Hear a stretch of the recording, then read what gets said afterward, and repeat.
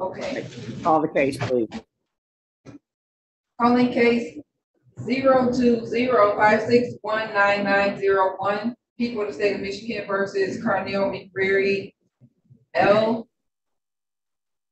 Today is the day and time for a motion hearing. Appearances. Good morning, Your Honor, and to your staff, Christina Ritter on behalf of the people, P number 83505. Sir. Cornell Michael McCreary, appearing in appropriate persona. Okay. All right. It's my understanding, sir, you filed a motion to have Judge Bryant disqualified from the case. Judge Bryant denied your motion, and essentially your motion was appealed up to the chief judge, which is me. Is that correct, sir? That's correct. Okay. Argument. Well, the argument is, sir, under Michigan Code of Judicial Conduct, the judge is in violation of Canon 1 and 2 because I'm here falsely accused for a 21-year-old Warren. And I tried to speak, and she acts like Judge Judy. She just constantly cuts you off, is threatening, so far as be quiet, like, I mean, Canon 2, it says public confidence in the judiciary is eroded by irresponsible and improper conduct by judges. A judge must avoid all impropriety and appearance of impropriety. A judge must expect to be the subject of constant public scrutiny. A judge must therefore accept restrictions on conduct that might be viewed as burdensome by the ordinary citizen and should do so freely and willingly, Judge. And I come into court very respectful. I'm a 51-year-old man and I respect the system. But I'm feeling that I'm being given, disrespect. I'm being silenced. I mean, I have a right under the free speech to petition the court for redress of grievances and things of that nature. And if you look at the TV show Judge Judy, this is how she acts, Judge. And I mean, it's just totally wrong. And she asked me, what did I want to do with the case? I said, I would like to challenge jurisdiction because I went to prison in 2002 for 15 years and 8 months. They had under the rule, it's, I believe, for misdemeanors, 40-something days, for felonies, it's 6 months.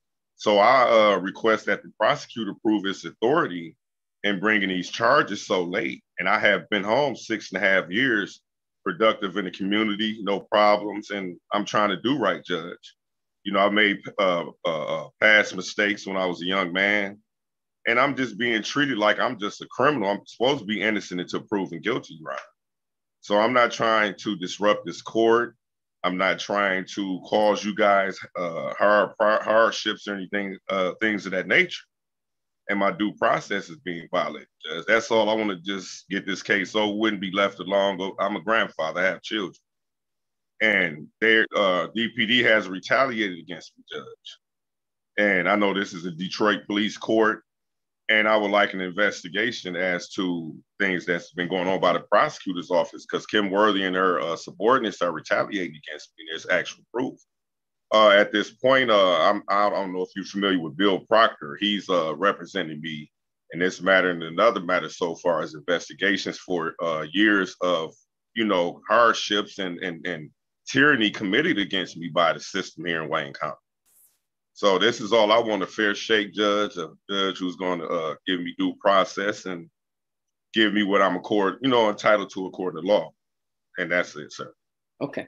Ms. Ritter, would you like to respond in any way? Judge, the only response that people have is that this is a case from 2002. It's a misdemeanor assault and battery case. Judge, from my recollection of the prior hearing with Judge Bryant, I do believe, if I'm not mistaken, that it was an arraignment process. And as the court was trying to proceed with the process, I do remember Mr. McCreary interrupting the judge while she was trying to make the record. But the people have not gotten to the point where, because Mr. Cornell was disruptive during the proceedings, the people didn't get to the point where there was another pretrial date set where the people could actually see if we're able to move forward on this 2002 case, Judge. Okay. May I have a rebuttal? Yes. Okay, Judge, I would like you, if it's possible, I know you guys are on Zoom, so you should have access to recordings of these hearings and things of that nature. I believe that the prosecutor just fabricated facts to you because I was not rude to this lady.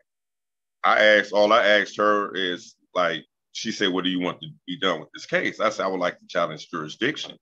And Michigan and federal law requires once jurisdiction is challenged, it must be proven. How is it that the prosecutor knows statute of limitations? They're licensed. I'm not licensed. I've studied for years in prison. And they don't know that there's a statute of limitations. This is vindictive prosecution because of my complaints against Kim Worthy, Your Honor. And the record will reflect the evidence. And I object to her statements. Okay, one second, one second, sir. I have to shut off my video for 10 seconds and be right back. I'm having a little technical difficulty right now. So. Yes.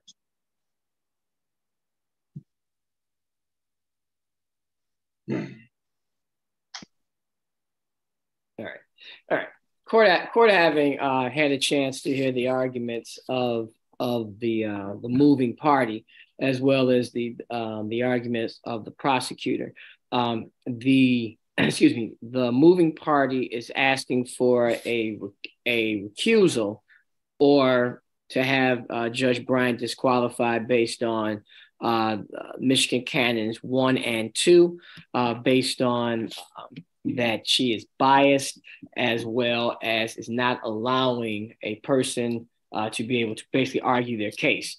The moving party is stating that he wants to challenge jurisdiction and that he was not allowed to do so. The prosecutor is stating that there was only a proceeding at an arraignment and that the prosecution hasn't even got to the point where they have established whether they want to move forward with the case, but that was not allowed to happen because in their view, there was disruption in the court and there was a breakdown. The moving party is disputing that. He's saying that you could even that I could go to the video or the tapes to dispute that. At this time, the court is not going to make a decision at this point. I am going to pull the tape, pull the transcript. I'm going to make a decision very quickly on this.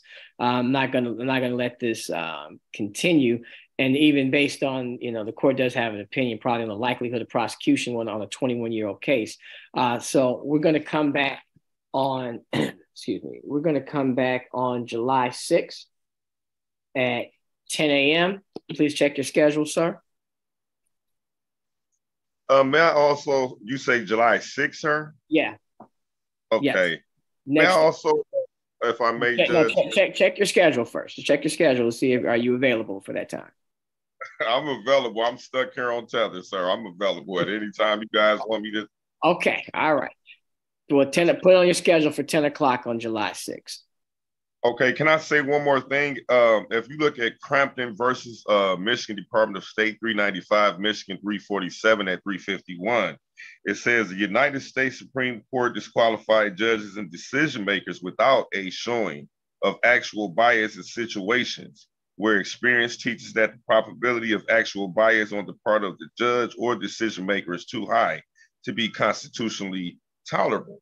And I'm not saying like trying to attack Judge Bryant or whatever else, but she has an attitude like Judge Judy. She just cuts you off. And I'm just like, so when she kept doing it, this is when I objected and asked her to recuse herself, sir. But I won't. And sir, and again, as the chief judge, I don't have to have a showing of actual bias, but perceived bias, something in the fairness of justice. That is my standard. So with that being said, 10 a.m. on July 6th, I'm just going to render.